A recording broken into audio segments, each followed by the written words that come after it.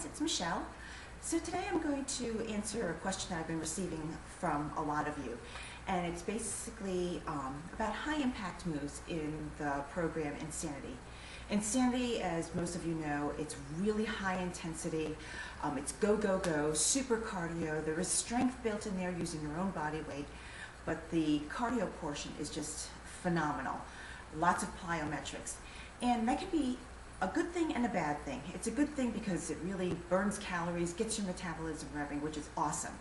The bad side is that if you've got knee problems or back problems, it's a real issue. And of course, you can still do the workout program, but listen to your body. That's the biggest thing most important thing I can tell you is you must listen to your body.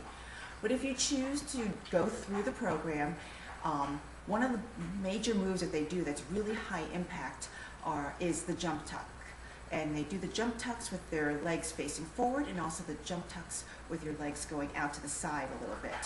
So what I'd like to show you is how to modify those moves so that you take away the impact on your knees and you can still get your heart rate up and still work the right muscles without all of the impact. So here it goes. Here's your basic jump tuck. You go down, you squat, and you jump up. You down, you squat, and you jump up.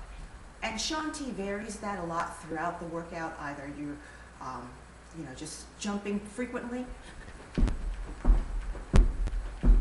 or pretending to jump a jump rope, whatever. It's the same type of movement. He varies it slightly. The way you can vary that is either just do a simple squat without the jump. You can do the squat and then raise up to your toes so that you're not leaving the ground, but you feel like you're leaving the ground by just coming up on your toes.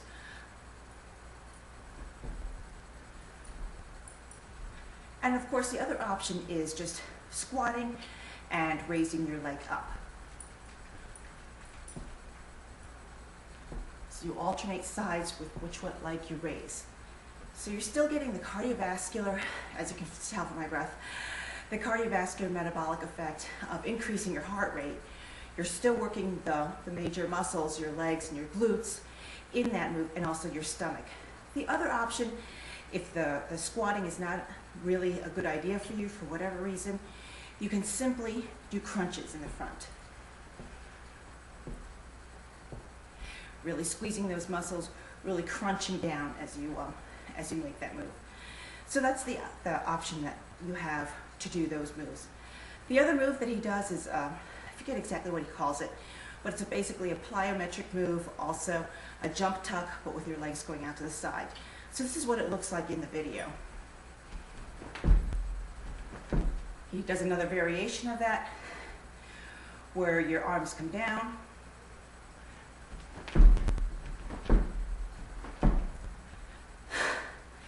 high impact move again.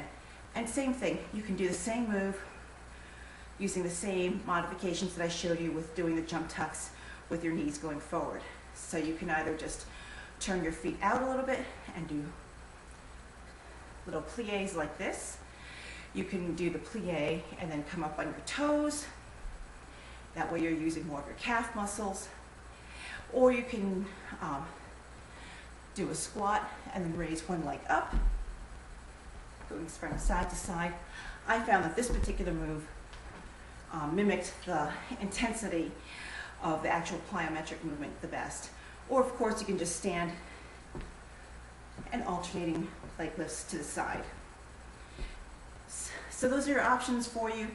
He does a lot of other plyometric moves, obviously throughout the program, but those are the two that are really high intensity that I personally found very hard to do with my knee issues, so I always made some modifications. So I hope that helped you. Any more questions, you know how to find me. Email me and let me know what those questions are or leave a comment below. Hope that helped. Have a great day. Bye.